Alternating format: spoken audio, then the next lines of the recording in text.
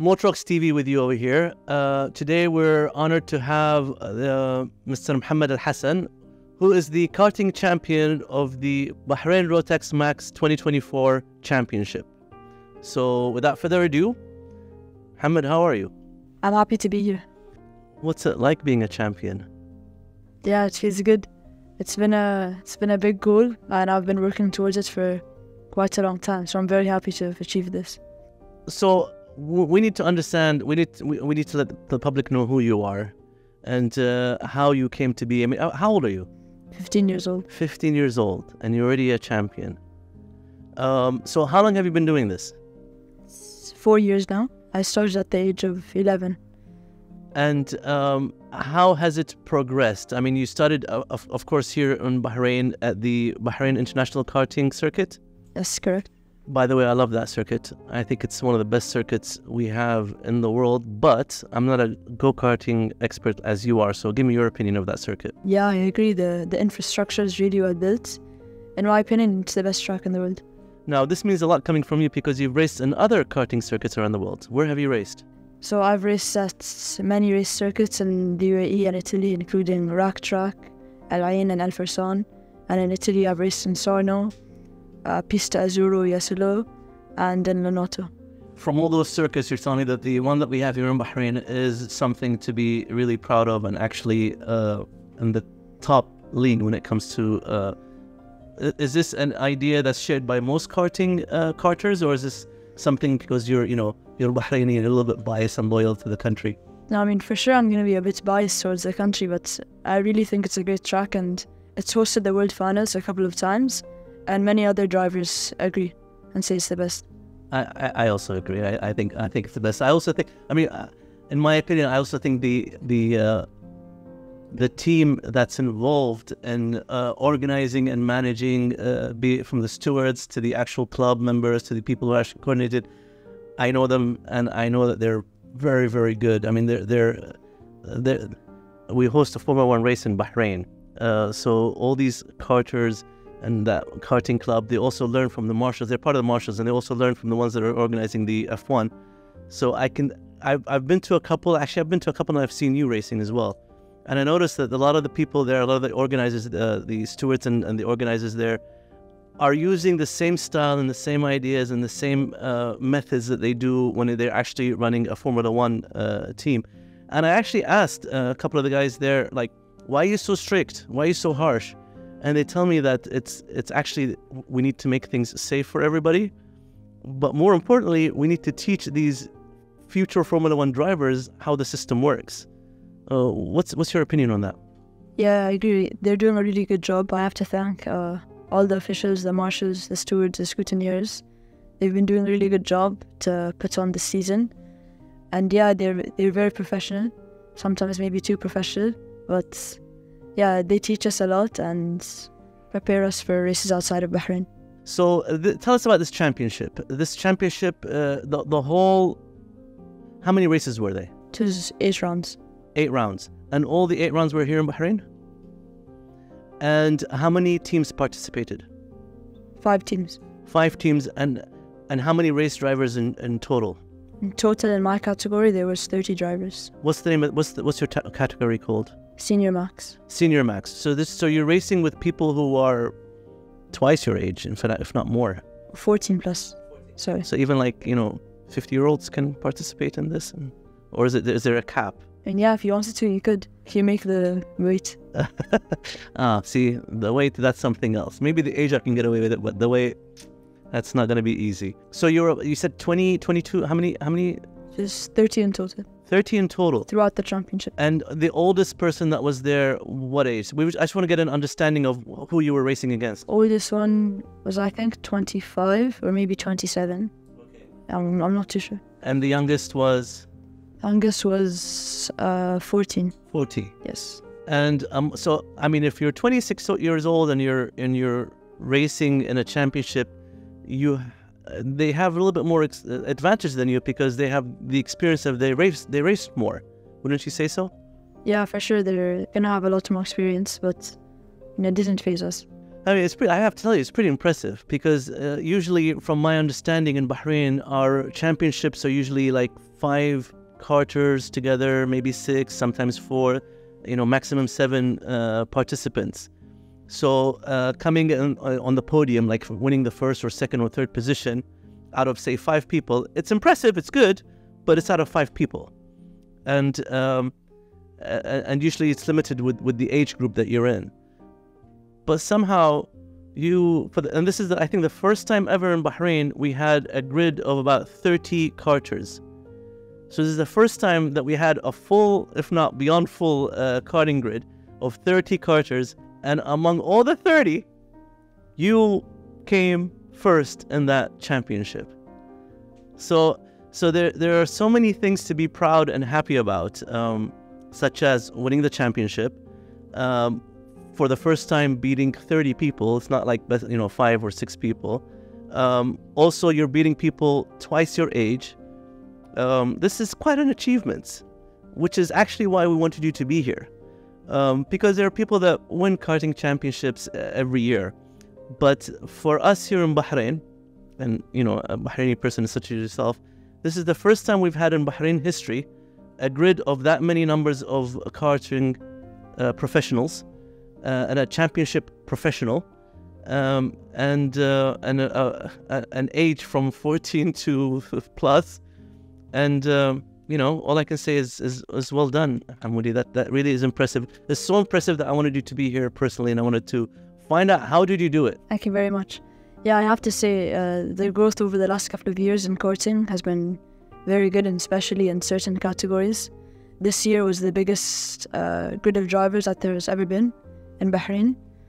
So I'm very proud to say that karting and motorsport in Bahrain is growing very well. Now, the 30 members, they were all Bahrainis, or they were people from all over the world? No, there's quite a few nationalities. Some part British and Bahraini, some from the US, some from Kuwait, some from Qatar. So these are people that live in different countries and have come just to participate in this championship in order to have, to get a trophy or to have it in their racing portfolio as a championship that they participated in and hopefully won. So it's not just for the locals here in Bahrain. It's not just for Bahrainis or for people that are in Bahrain. It's actually a championship that's open for anybody of that age group that's willing to come and participate. Yeah, it's a local championship, but a few drivers come from outside to race. Okay. When does the next season start? Next season starts in, I believe, October or November. And what kind of, how are you going to practice for that one? I mean, what are you going to be doing? Are you going to be traveling in the summer, or are you going to be pretty much stuck here in Bahrain trying to figure out? No, we were making a plan for the summer. We're planning on doing quite a lot of races to get us prepared for not only the next season, but also there's a World Championship coming up in Italy. So it's the champion from every country that they get together and they do one big race. So that's going to be held in October in Italy. Is it just one race? Yeah, it's one race. And how many champions are going to be there? 72. Okay. And then only 36 are going to make the final. And then that's one final race. Okay. And again, it's an open age group? Yeah, it's 14 plus for the category I'm racing in. 14 plus. Now, this is the first time you race in a 14 plus category? This year, yeah, it's my rookie season in senior. So as a rookie, first time, and you win the championship. Yeah, it's great. First of all, what's the name of your team? You're part of a team, right? Yeah. What's the name of the team? Praga. And how many members are in that team? Right now, it's about 9 drivers, I believe. Those 9 drivers all drive in that same category, or they're different ages and drive in different categories? No, there's about 4 in that category, including me. And there's 2 in mini, 1 in micro, 1 in junior. Now, for the people listening to you, how important is it? I mean, are there any karters that are not part of a team? They're just individually coming by themselves and partaking in their own self-made team? Yeah. Some drivers, they bring a mechanic and they just race and they're their own entrance. So what's the advantage of being part of a team? Being part of the team is you get to drive with other drivers. You get to compare yourself between them. You push each other forward. And yeah, it's a very good, it's like a family kind of. And there's really good coaches who have lots of experience. The mechanics are very good also. So we all push each other forward. Now, of course, this costs money, right? It's not something that they tell you, come. It's more, it's like both. You have to be asked and you have to ask them, but you also pay for these things. Can you give us a rough idea of what kind of, if somebody's interested in this, what are they looking at in terms of paying annually to partake and participate as a team member? So if you're just starting out and you're looking to participate in the local championship, it could be anywhere from 2,000 to 10,000 a year. Okay. And they provide you with the carts, or is it something you have to buy yourself? Yeah, they provide you with everything. Okay. And you've been doing this, as you said, for about 4 or 5 years. 4 or 5 years. Do you have any sponsors other than your dad? Not yet. Just my dad. Well, that's the most important sponsor, actually. Yeah. Do any other team members have any sponsors? Some teams are sponsored, but as of drivers, I don't think. If somebody wants to watch what you're doing, can they see it on Bahrain TV? Is it on any other channel, or do they have to personally be there and watch? Right now, the races are not live streamed, but spectators are allowed. It's free of costs. So they can just look on the Instagram. It shows the dates for all of the races, and they can just go to the races that they want to go to. Do you get a lot of spectators, or if it's an important race, or how does it work in terms of spectators? Yeah, we get a good amount of spectators, most of them family though. But I do see sometimes people up in the stands that just come here because they like it and it's entertaining. So what do you do when you're not karting? When I'm not karting? Yeah, I like to spend time with my friends. I go out to them. I enjoy playing paddle. I enjoy football, basketball. And I also go to the gym to keep myself fit and prepared for all the races. So actually, the gym part, I would think is a necessity. It's a requirement in order for you to endure. Like, how long are those races? 15, 16 laps. So about 15 minutes, let's say. 15 minutes. And that's per day, or that's per race, and sometimes more than one race? It's per race. So in a whole day, you're probably driving for around, I don't know, on a race day, if it's one race, maybe an hour and a half. Where do you see yourself in 4 years' time? In 4 years' time, I either see myself racing professionally and being self-sustained, or in college. Well, actually both. I think college is something you should be doing regardless, just to, be educated and well-informed and capable, even as a racer, a professional racer. But I'm talking about like beyond karting. So after karting, the usual route is to go to Formula 4. And there's many championships. There's a new one in Saudi that just started this year. There's one in the UAE. There's regional championships, and there's championships in Europe, Spain, Britain as well. So usually the route is after karting to go to F4. And then from F4? From F4 to be F3, and then you could do F2 and then F1, or you could move to other series, maybe endurance championships or Porsche Cups. Okay, what's your dream? My dream? To be a self-sustained professional driver. Do you see yourself in any particular motorsport that you really want to focus on and you really want to be part of, and that's your goal? Of course, Formula 1's the ultimate goal. So I think I'd like to participate in the World Endurance Championship. What advice do you have to somebody who's thinking of pursuing karting? So you'd start locally, go to your local kart track, meet some teams, talk to them, or locally source your own mechanic, then just buy your kart and take it to the track now, then get laps in, get some mileage, become used to it, and then from there start participating in races and bringing results. Now, to do that without a sponsor would require to have somebody helping you out financially, obviously, a family member. Yeah, a dad, family member. A dad, yeah. A family member. Yeah, God bless your dad. And as you told us, these kind of things are anywhere between 2,000 to 10,000 dinars, right? So about $5,000 to about $30,000 a year, depending on the actual. I mean, if it's in a different country, of course, there's tickets and hotels. If it's in your own country, that doesn't exist. It's basically just the cost of. So do you actually pay per race? Is it an amount that you have to pay to partake in a race? Yeah, there's an entry fee that you pay to the organizer. But if you're going for a one-time race, then that would be a per race payment that you go through with the team. But if you're going for a full season, then it's more of a per month basis. And Is there any monetary value to your winnings, or is it just the title and the cup? Yeah, there's no prize money. You get the cup and a ticket to the World Finals. Which is what you're going to be doing in October. Yes. Which is the one you're going to be winning again, right?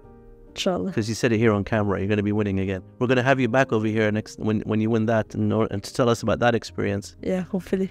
Tell us about the go-kart that you actually drive. What makes it special? Rotax Kart that I drive holds a 32 horsepower engine, and I would say it's not more of the engine power it holds, but it's about the weight. The weight of the kart, it's very light actually.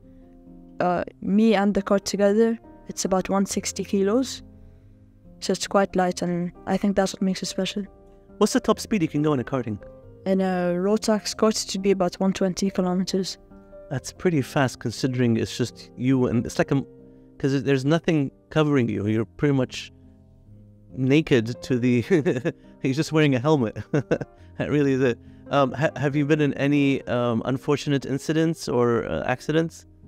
Yeah, of course. I've been in plenty. I think it's almost like a carried event for every driver to get into crashes and incidents, but that's what every driver needs, and that's how you learn. Tell us about the safety team and the Bahrain karting safety system that we have. So there's about 15 marshal posts around the track. Each of them have a fire extinguisher, a marshal that's ready to help in case of any incidents. Also, there's 2 ambulances on track at all times. Share with us some of the experiences that you've had over the past 4 or 5 years in karting that you really weren't unhappy about. Yeah, I've been in many crashes, of course, as any other driver.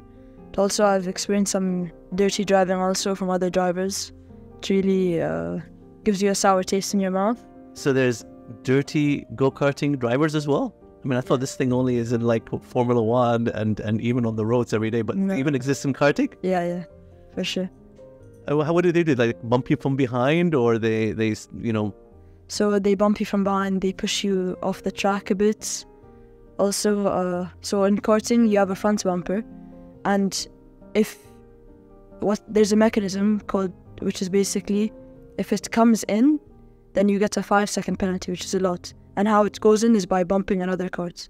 It's a way for them to regulate if other drivers are like smashing into each other. But what some drivers do is they use it to their advantage, and in front they brake check to make the kart behind's bumper go in to give them a penalty. I mean, don't the stewards know this? Like somebody, I mean, even in normal driving normal cars, if somebody hits you from the back, it's the person behind you that made the mistake, even if the person in front slammed the brakes. But in racing and motorsport, don't the stewards see that and see that it's actually the person in the front that caused this accident or this penalty? Some stewards take it differently, but most of the time it's the driver behind that would take the penalty, no matter what, because the regulations, it states clearly, if your bumper is in, that's a 5-second penalty no matter what. So there's not really any way in the regulations that you can avoid that. Have you had any really close calls? So especially in big grids out of Bahrain, there's a lot of drivers, which means there's a lot of incidents. And many times in front of me, there's been some crash, and you have to use your reflexes to quickly avoid it. When you say big grid, what are you talking about? How many? 36. 36. Wow. Yeah. Oh, there's bound to be accidents. Yeah, for sure. Have you had any serious injuries? Alhamdulillah, I haven't really had serious injuries. I've had rib pain before, a bruised rib, but never anything serious. In my training, we incorporate reflex work also. So something we do is my trainer would hold tennis balls, and I put my hands on top, and he drops it, and then I have to catch it. Reflex. So do you have is this a team trainer, or is this a personal trainer? Personal trainer. Are you happy with your team? Yes, I'm very happy. I feel very welcomed in this team. It's like we're one big family. I think Prague are doing a very great job. In my opinion, we're the best team in Bahrain. This year, we collected the most titles, 2 others including me, in the junior category and the mini category. So I'd say we're a very successful team. That's quite an achievement. Is there an owner or is there a manager? How does that team work? So Praga is managed by ex-champions Mohammed Alhasan, Khalid Al-Sa'i, Osama Al-Saad, and the head mechanic Abbas Sarhan. I know some of these people, and they do have experiences. I mean, I know some of them that used to work in corporate jobs, and within their corporate jobs, they used to actually have a karting division as well. So I mean, I'm not saying that now I know why this team is creating champions, but I know that the people involved in that, they chose you or you chose them. Both ways. Both ways. So because it has to work both ways, right? You can't just go and say I want to be, and they can't just say come over. It has to, it's. Yeah, because especially in karting, there's a limit of how many drivers one team can take. I feel some teams, they have too many drivers, and they can't really focus on each one of them, so they don't really bring in results because they have to focus on so many people, rather than just focusing on a couple few that can bring in results. Give me a few ideas of what exactly that team does to you to make you better at the sport. Yeah, so we use data a lot to help improve our lap times. We compare data between one driver and another to see where one driver gains and one driver loses. So for example, one driver could brake later, one driver could brake earlier, one driver could go on the throttle earlier, the other could go on the throttle later. And those are all the things which make the difference. Can you name the team members that you have?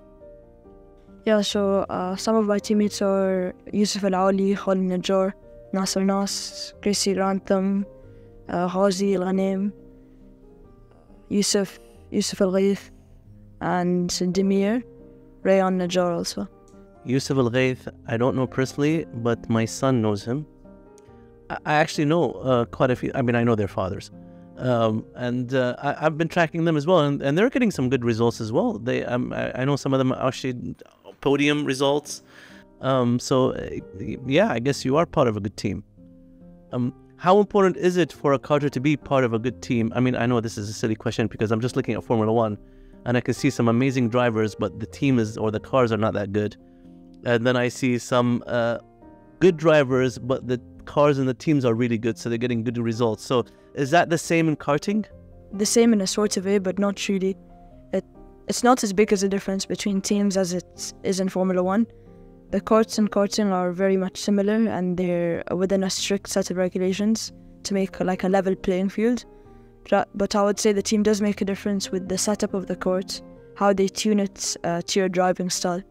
And I would say it's very important to have a good team to back you up so that they can give you a strong kart that you're comfortable with. The team has a mechanic?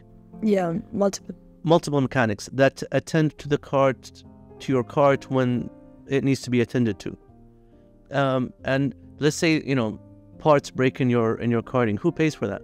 So in that case, your sponsor would, which is my dad. I gotta say, and I know I said it all, that you have an amazing dad, because it's not easy. Tell us about a race that you kind of never forget about.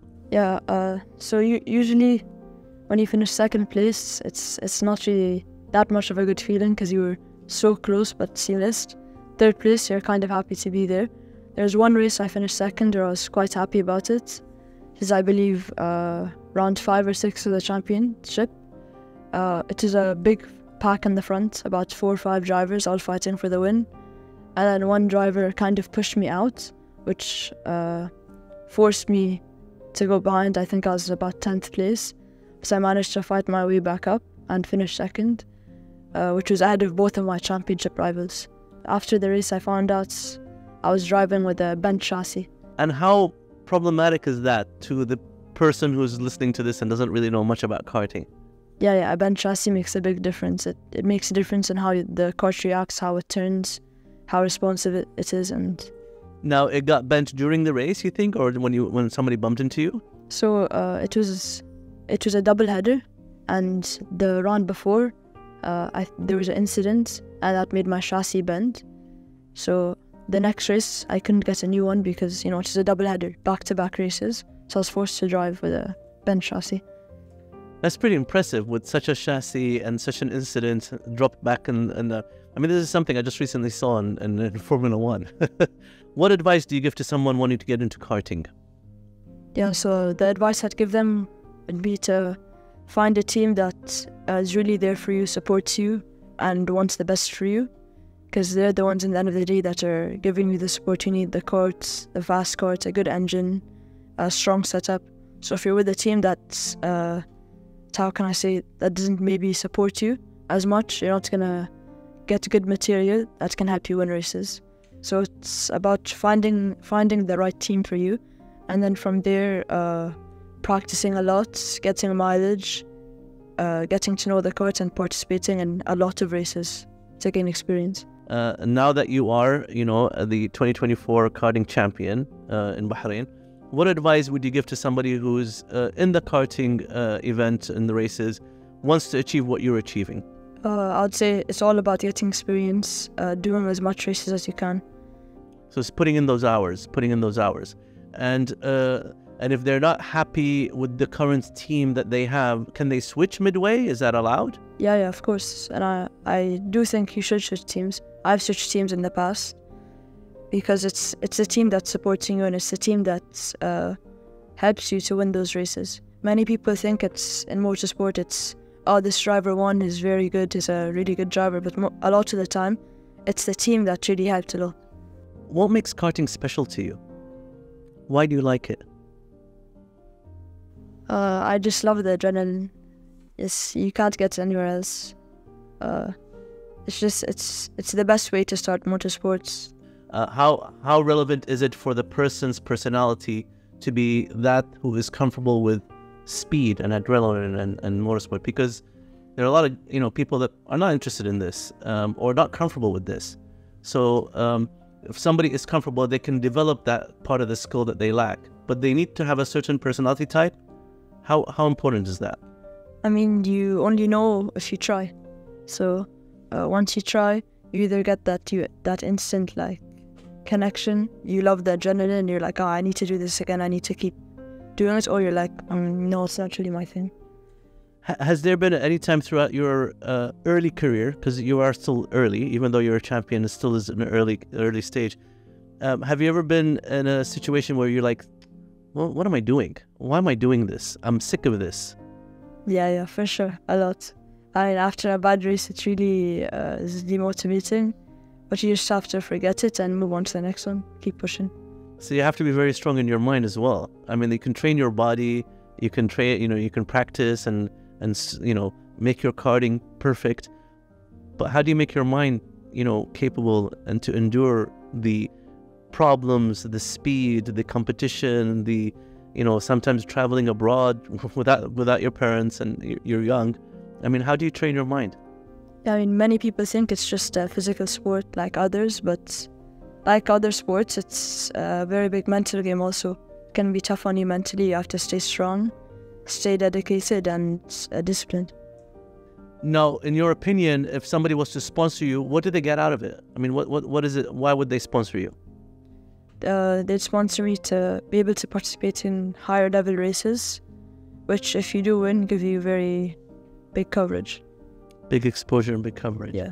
Is it like Formula 1? They can put their stickers on your go-kart or on your helmet, or how does the exposure part work? You could have, it could be like a brand. You could have, like you said, a sticker on your kart, on your helmet, on your suits. Exposure. Then when you're on the podium, you're wearing that suit that has a sponsor on it. When you're driving in your karts, people look at you, the sponsor's on it, What is a misconception about karting that most people don't know about? People think it's a non-physical sport. You're just going on the pedal, going on the brake, driving, having your lovely time. But no, it's much more physical than people would think. Motorsport as a whole, I'd say. Especially out of Bahrain, in Europe, especially, there's a lot of grip on the track, and that grip allows you to take the corner at a faster speed. And when you're taking corners at fast speeds, there's a lot of G-forces on your body. So when you're turning right at a fast speed, the kart goes here, but your body wants to go there. So you have to have a strong core, a strong neck to be able to sustain those G-forces. How important is weight of a person in the kart? I mean, do they balance the cars? Like if somebody's a little bit, overweight and you're not overweight at all, do they put weights in the kart to make it, competitive? Yeah, of course. Every race, every category is all strictly regulated. After every race, they weigh you in the kart, and if it doesn't reach a certain minimum, which in my case is 162 with me on the court, then that's an instant disqualification. Also, if you're over by maybe 7 kilos, that could make a big difference in the race and make you lose time.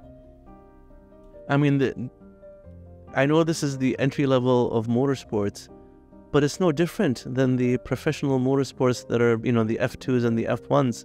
I mean, it's just a slower car. But the rules and regulations and the procedures and the training and the methods, there's no difference. It's pretty much exactly the same, just a mini version of it. Yeah, I have to agree. How do you make money in karting? Is it just it's just money spent, or is there a way of actually making money? In karting, 90% of the time it's just money spent. It's an investment for the future. If you get to the ranks of F2, F1, World Endurance Championship, Porsche Cup, it's more of an investment. But I think in the highest levels of karting, FIA races, some drivers do get paid by teams to race.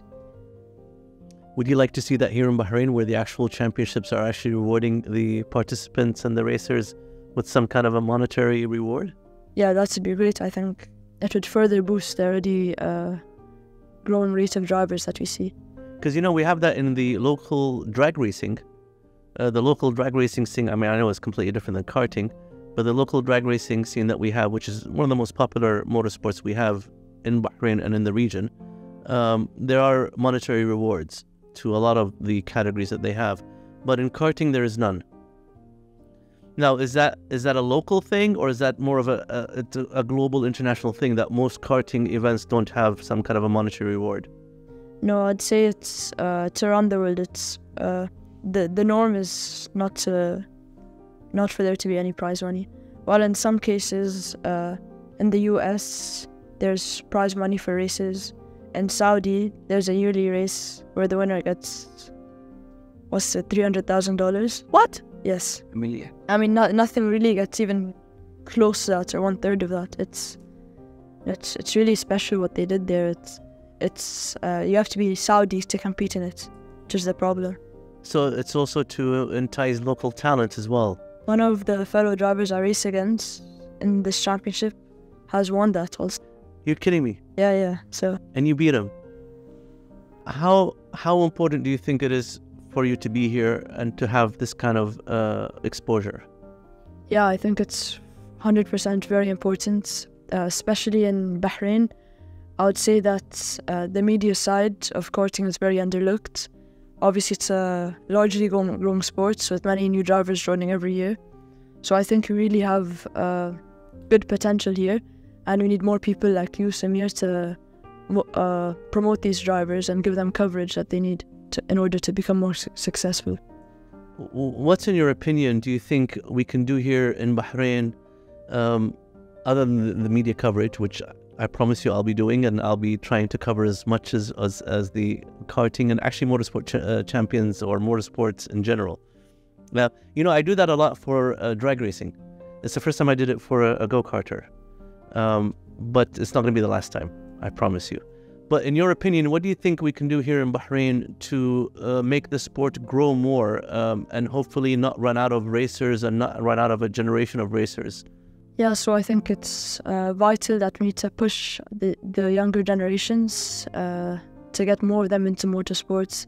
Parents out there thinking to get their kids into motorsports, I think it's a very good idea. It teaches them discipline at a very young age. It teaches them how to be disciplined, how to face challenges, how to solve them.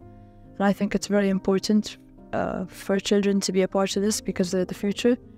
So I think if we can just support them more and push them to race, then we can have a very bright future ahead of us. So the support comes from the parents, or the support comes from the circuit, or the supports come from the community? What kind of support do you think we should be given? So it's a mutual thing, from the parents to the track to the teams. The team should look for drivers, motivate them, push them to race. And I think if we do all of that, we can have some very talented young drivers coming up. Maybe one day I'll have your team over here, or the team principals over here, and talk to them and see how they can extend their voice to the future generations as well. That's a very good idea.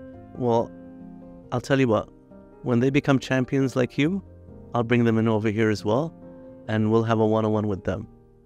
Until then, I'm so honored that you're here, and I'm so happy for your achievement, and we're going to keep an eye on what you're going to be doing in the future. And I think the future is really bright for you, Mohammed. And you make your family proud, you make your team proud, and you make your country also proud. And it makes people like me happy to have, fellow Bahrainis at an early stage. Like I'm just thinking, 10 years from now, you're a Formula One racer. I'm gonna put hashtag, 2024. Mohammed was sitting over here in MotoroxTV, and we're talking about him, and I'm gonna be doing it. I'll tell you one time, I met Lewis Hamilton personally at an event in UK when he just signed the Formula, before he became a professional Formula One driver. And at that time, people knew of him. They knew that he just signed with, I believe it was McLaren at the time. But I took a picture with him, which is somewhere over here. Yes, that one. Yeah, yes. And he was not at that time, he was not the champion, the world champion that he is today. So I'm seeing that in front of me right now. So thank you for coming. Thank you for being here. And we're going to keep an eye on what you're going to be doing in the future. Thank you. Yeah, thank you so much. The pleasure's all mine. I also want to thank my entire team for helping me achieve this championship. Mohammed Matar, my coach, Khalid As-Sa'i, Abbas Sarhan, my mechanic, and everyone in the team for helping making this possible. And well done to them, because look at the results you achieved. So well done, well done. Thank you again, Mohammed. Thank you for being here. Thank you very much.